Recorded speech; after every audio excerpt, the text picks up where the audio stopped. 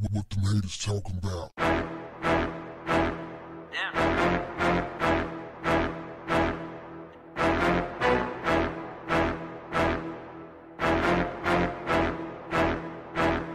What's up, family? On Saturday, a massive gun buyback went down in Houston at Willie Avenue Baptist Church.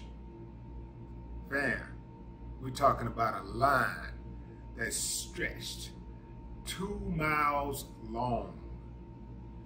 They were bringing in all types of guns, including long forgotten pistols, old hunting rifles, and rusted shotguns that for years sat untouched in storage.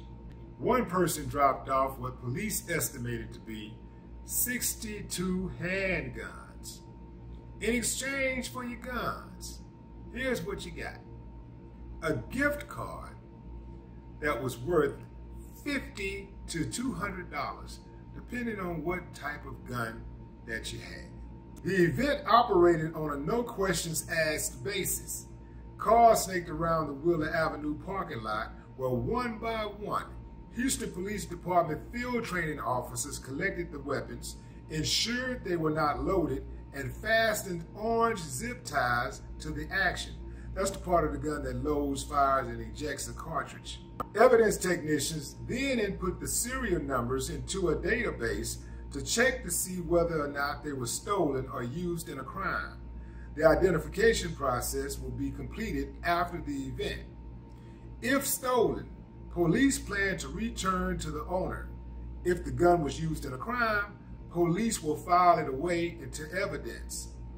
All other weapons will be broken into pieces, then incinerated, police officials said. Harris County District Attorney Kim Ogg had a problem with it. She criticized the event's organizers by saying, "The no questions asked policy amounts to anonymity and immunity for anyone who turns in a weapon, some of whom could be considered witnesses in a crime. Neither anonymity nor immunity is within the statutory authority of a law enforcement agency to extend to witnesses," Ogg wrote. The letter went on to say that gift cards further complicate the situation because money given to witnesses need to be disclosed to the defense in a criminal case. She said that the program could make law enforcement a party to tampering with evidence and may cause irreparable harm to the prosecution. She urged law enforcement to carefully document the evidence to prevent weapon laundering charges. With no questions asked, the people who turned in their guns received a $50 gift card for every non-functioning gun, $100 for a rifle, $150 for a handgun, and $200 for an assault rifle. All firearms had to be unloaded and placed inside the vehicle's trunk. Let me tell you something, fam. Besides all the politics and stuff, I ain't turning in no gun. Fam, do y'all see what's happening out here?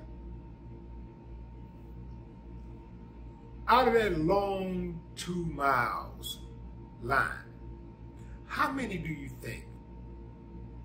How many criminals do you think were dropping off guns?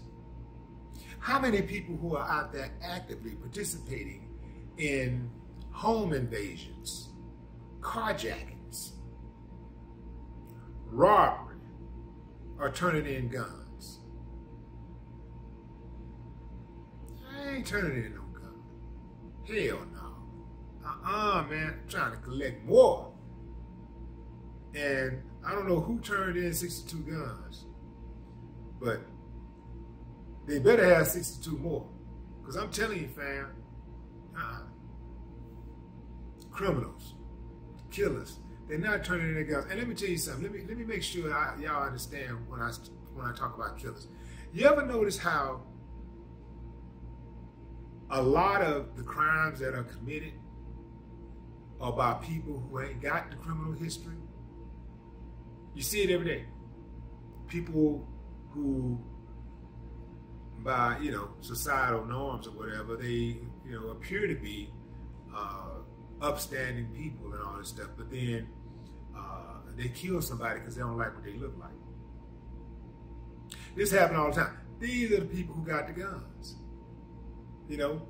So a lot of people who are your standard criminal, you know, your traditional criminal, the one that we identify as the one that law enforcement say this is the criminal, you know, we know them. We know what they're about. We know how they gonna get down. But it's a lot of people who are unhinged. It's a whole lot of people who ain't really got the mental capacity to be having a damn gun, and they ain't got no criminal record. But they're the ones who take the damn gun and go out and shoot 50 people. They're the ones who shoot the wife or shoot the husband and kill the kids.